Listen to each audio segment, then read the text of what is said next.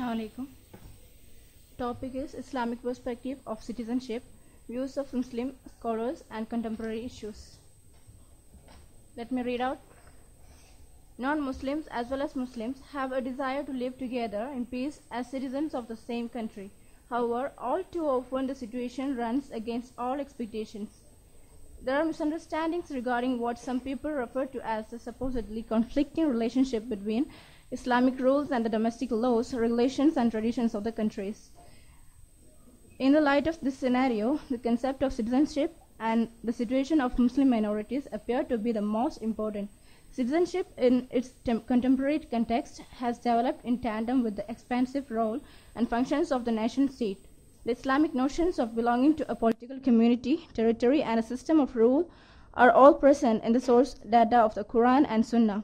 Yet they remain undeveloped and also burdened with accretional jurisprudence that has developed around the notions of Dar al-Aman and Dar al-Harb, adab of Islam and adab of war respectively. Yet quite fundamental sense, the rules of fiqh on residence and domicile within the wider Dar al-Islam are far less restrictive than the immigration and citizenship laws of the present-day Muslim countries. The word citizen did not formally appear until the French Revolution of 1789. In practice, however, citizenship has not always meant that all people within a certain territory had common and equal rights. The majority of Muslim commentators subscribe to the view that citizenship is not recognized in the Sharia. Citizenship as a theme of concern does not feature in the writing of Muslim jurists of early times. The Islamic equivalent of citizenship can be dated back to the renowned constitution of Medina. The native individuals and tribes of Medina and the newly arrived migrants, that is the Muhajirin, were granted protection as well as a set of rights and duties toward one another and the nascent state of Medina. In the past, the historical division of the world into the House of Islam, Dar al-Islam, and the House of War, Dar al-Harb, and the somewhat less than egalitarian treatment that was visited on the dhimmi or non-Muslim residents in Muslim lands reflected the political and military superiority of Muslim powers. And the division of the world into Muslim and non-Muslim and its effects. To say it right at the beginning, there appears to be no explicit sacred text, neither from the Quran nor the Sunnah, about such a division. However, in the past, the vast majority of Muslim scholars of the Sunni as well as the Shia legal schools were in agreement about the existence of such a division. There were only some minor conflicts between the Hanafis and other schools about the case of Muslim territory, Dar al-Islam, becoming Dar al-Kufr, non-Muslim territory. As a Muslim state, the Ottoman Empire had been adhering to implementing this division until 1868. In this year, a new regulation about the citizenship in the Ottoman Empire was introduced under the title of Tabiyat Osmaniye Kanun-Namisi. Today, some modern scholars, among them Tariq Rahman, are deliberately putting aside these concepts, considering them old-fashioned terms from the period of classical medieval jurisprudence. However, such an approach would also neglect certain rather basic Islamic legal principles on which such division is usually supposed to be based. And some of the territories, the word territory is divided into distinct territories. Dar al-Islam, this comprises a territory in its entirety in which the law of Islam prevails.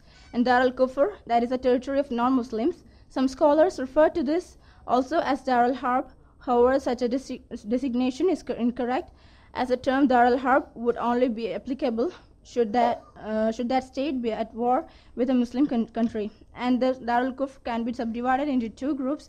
Dar al-Harb, this term refers to the whole territory where Muslims have no authority or political power and where there is war going on between such a country and Muslims, be it a Muslim state or Muslim community living under non-Muslim occupation. And Dar al-Ahad or Dar al-Aman, this refers to the whole territory where a Muslim have no authority or political power, where however there is a peace between non-Muslims and Muslims. And the third category of the adab of disabled Dar al-Kufr is adab of proclamation of Islam or Dar al-Dawa, Certainly, missionary activities from the part of the Muslims have to be based on peaceful and rational methods. Legally speaking, however, there would be no difference between Dar al-Aman or Dar al-Ahad in this concept, and Muslims as residents and citizens of non-Muslim countries.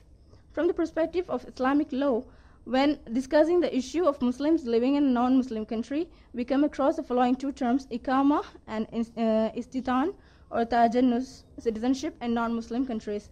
Iqama is the first subject. The first subject is the problem of permissibility of staying for the purpose of work, study, commerce, etc. in a land ruled by non-Muslims. Based on the Quran and the rulings of Prophet, famous maxim of Islamic law says that everything on this earth is lawful, muban in Arabic, that is, it's optional unless it is clearly forbidden. Whatever the Sharia has disregarded is mubah. And the second costly obstacle would be the impermissible of staying in what is considered dar al-mafasid, the adobe of corruption or prevention, that is from the practicing of Islam. The underlying principle of this concept states that whatever leads to unlawful practices is unlawful. And the second one, Tajannus or Istitan, citizenship, is in non-Muslim countries. These two terms or similar expressions do not exist in the works of classical medieval Islamic jurisprudence. Today, perhaps about 1/3 of the world's Muslims are living in a minority situation. From this perspective, the very discussion of the acceptability of residing in a non-Muslim country is nothing less than an anachronism. The main problem about citizenship in Muwala, friendship, but used here in the sense of support for a non-Muslim state submitting to its legal system, which is contradictory to Islam. However, there may be some obligatory situations for Muslims in which they would be able to accept the citizenship of non-Muslim states. The scholars in bold have based their assertions on the legal concept of the darura, literally necessity, need, requisite, essential, etc. Practically speaking, that would, for instance, mean that in the case a non-Muslim country does not issue a staying permit, a Muslim may be obliged to accept the citizenship instead. Another group of scholars, however, does allow for citizenship in non-Muslim countries. According to them, Islam permits Muslims to accept protection of their life, property, and freedom by non-Muslim rulers and their political systems. That is to say, the granting of asylum of various kinds, and ultimately the citizenship. The Islamic conception of citizenship. One of the general attributes of Islam that needs to be taken into account is its claim to universality and the assertion that its standards of equality transcend the particularities of tribe and nation, and for that matter, of the nation state. Islam rejects all racial, ethnic, and hereditary criteria of distinction which constitute the foundations of the nationalism. The only valid ground on which any individual may be deemed superior to another in Islam is taqwa. Despite the awareness the Quran has conveyed of the reality of people's attachment to their place of birth and residence, it makes no direct reference to the citizenship. To the migrants and helpers, Muhajirun and Ansar, the migrants were the early believers who were persecuted, fled their homes, and then formed a community in Medina alongside those who gave them shelter and helped them. Ansar. Matter of military service. The military service for non-Muslims in a Muslim state is another ijtihad-based issue. Non-Muslims had been exempted from joining the military service in the past because they used to pay the jizya in return for military protection by the Muslim army when the wars were waged in the name of religion. Hence, it is fair for the non-Muslim citizens in the Muslim community not to participate in a war against the adherents of their very religion. However, today the situation is completely different. Wars are of a national nature fought by soldiers, each harboring its personal intent. Some are fighting for the sake of God, some for the sake of their nation, and others merely for the sake of defense of their families only. And some current issues and scholars view the time of war period, jihad, and non-Muslim citizens. It is jihad an obligation to render military service, namely against anything that implies evil. There are many verses in Quran which says the obligation of jihad to all Muslims living in a country. That's Quran 22, 39 to 40. This defense of political and spiritual freedom must be accorded by the Muslims not only to their own community but also to that all the non-Muslims living in their midst. The religion's commandments cannot be binding upon non-Muslims. Jihad nowadays only permissible in self-defense. This duty of defending the state obviously a duty for non-Muslim citizens as well. But when it became the matter of religion, non-Muslim citizens cannot under all circumstances be called upon to do the same. Non-Muslims and the taxation. Another important matter in relation to the citizenship rights of non-Muslims is equality in matters of finance and tax. Kanushi believes that financial aid and fiscal obligations should be equal for all religious groups. There should not be any discriminatory tax. He would have the jizya or poll tax, which was once paid by the Muslims by non-Muslims, extended to Muslims. Conversely, the zakat, which is taken from the Muslims, could also be made obligatory for non-Muslims, thus removing any discrimination between groups as to financial obligations to the state. Women and the citizenship.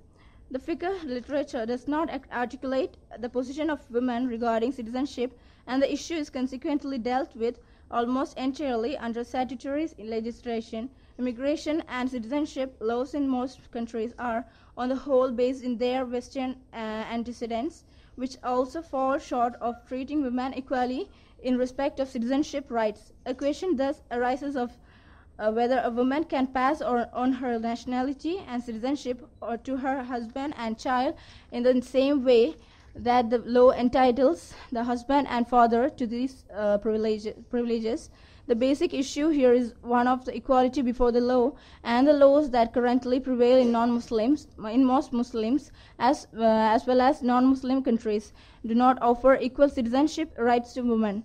A woman under the prevailing law is not entitled to pass on citizenship to her child or to her husband. Many commentators, including Salim al-Awa and Muhammad Shahrur, have spoken critically of this and called for the reform of the personal status laws of the Arab and Islamic countries, wherein it is urged that a woman should be entitled to confer citizenship on her alien husband as well as on her offsprings.